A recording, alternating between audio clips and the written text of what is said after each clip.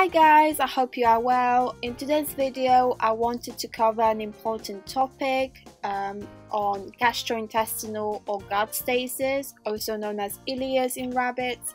It's a common and potentially life-threatening condition which I feel like people should be more aware of. So it occurs when the normal, regular wave-like movements of the intestines either slow down or stop altogether.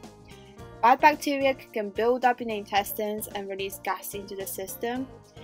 The same bacteria can also release toxins, which can lead to extreme pressure on the liver and then cause liver failure. As the condition progresses, food or fecal material within the intestines start to dry out, becoming firm and very difficult to pass, and that can lead to an obstruction as well, which further complicates the problem. So I want to move on to the causes of GI stasis. There are a few factors that can contribute to it. Dehydration, when bunnies not drink enough water, lack of exercise can lead to obesity and in turn reduce their mobility, and then food is digested at a slower pace. Stress could be a major factor as well, could be because of a change of environment lately, or a nearby stimulus such as fireworks can stress your bunny. Now, if the bunny is fed a diet low in fiber and also high in starch, so carbohydrates, that is a contributing factor. Also the pain from any underlying health issues such as dental infections or urinary tract infections. There are a few signs and symptoms that you can look out for to determine if your bunny is going through GI stasis. If your bunny is not being as active as they usually would be and they're quite lethargic, that could be a sign. Being hunched up in a loaf position, and also whilst they do so, they also press their tummy against the floor. This is a big and one of the initial signs that you should notice if they are going through GI stasis. Now, bunnies love to sit in loaf position. It's normal, that means they're relaxed, they're happy. But if they also press in the tummy really hard and you will see it against the floor, that is a big sign. Bunnies, just like humans, have gurgling noise coming out from the stomach, and that is perfectly healthy and normal. But if the sounds become very loud and aggressive, or even if there's a lack of them, that is a sign that something is wrong. Another sign that you might notice is the fact that the poop is quite mushy and also gets stuck to the bottom.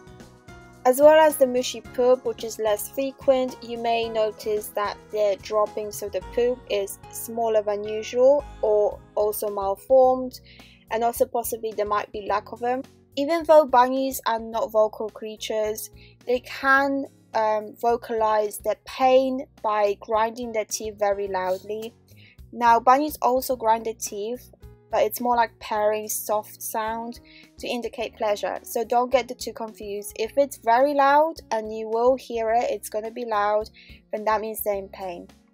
If you notice that your bunny is not eating as much hay, veggies, or even treats, that means that they are not willing to eat because of the pain. So the good thing to do in that case is to do a treat test. So what you want to do is offer them their favorite treat. For Snowball is a banana, and if they're not wanting to take it, that is something to worry about, because that means they won't eat anything, not even the favorite treat. You may notice bloating, so enlarged belly in your bunny, which feels quite squishy as well, and it indicates that the condition has progressed and is very advanced. Last sign that you may potentially notice is the fact that they're not peeing as frequently.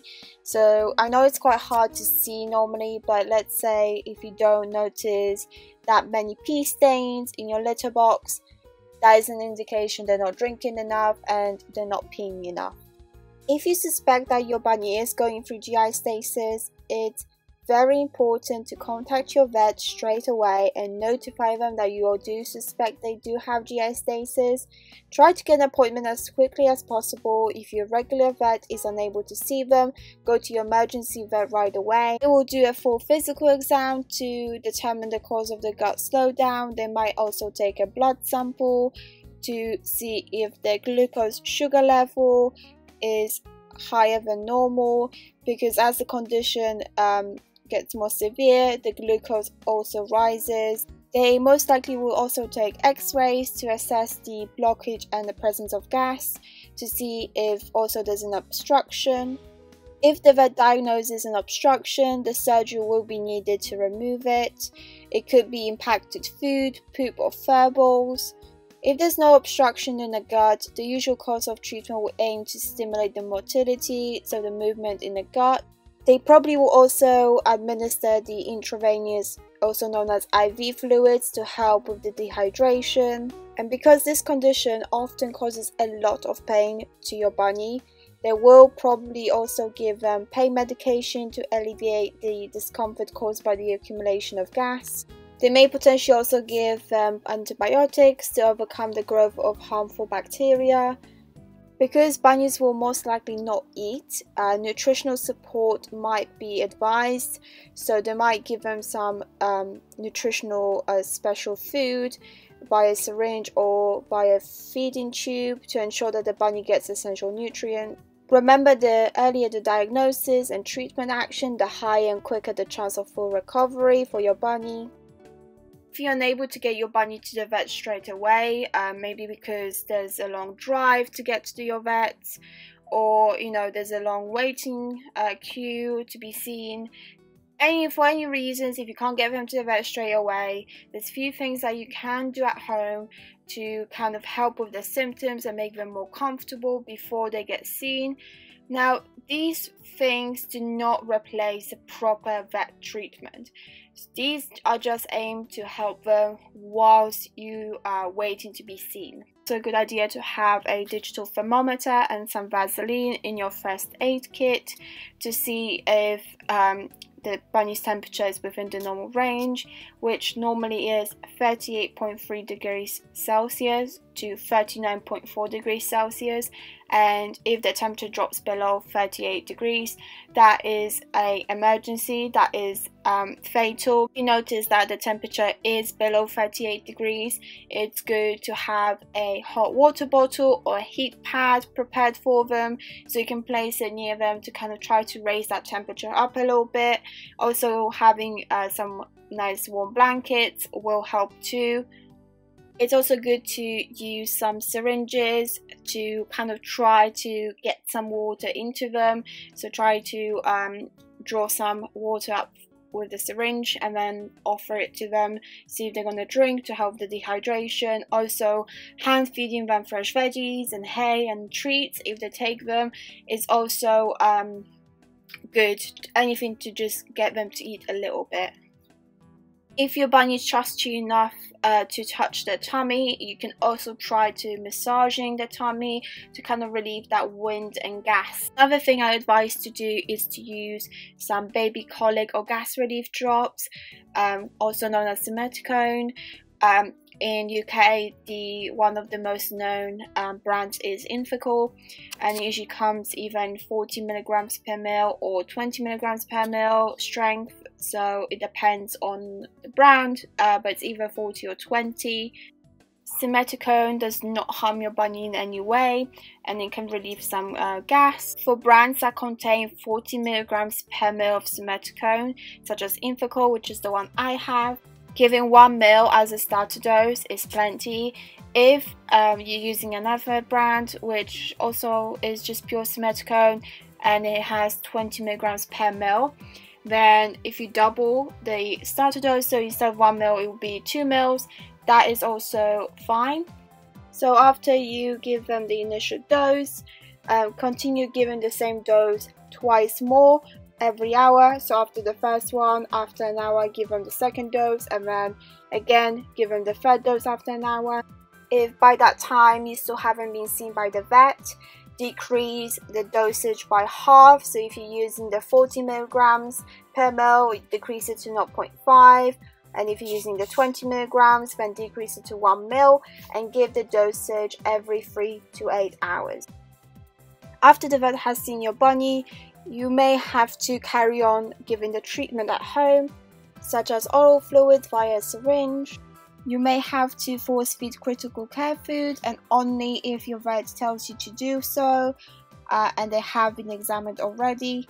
You might have to carry on giving them prescribed medications such as motility meds, pain relievers, or even antibiotics. Sometimes, but rarely, they may give you a IV equipment so you can administer IV fluids at home. Prevention is the best treatment, so knowing the ways to prevent it from happening is very important.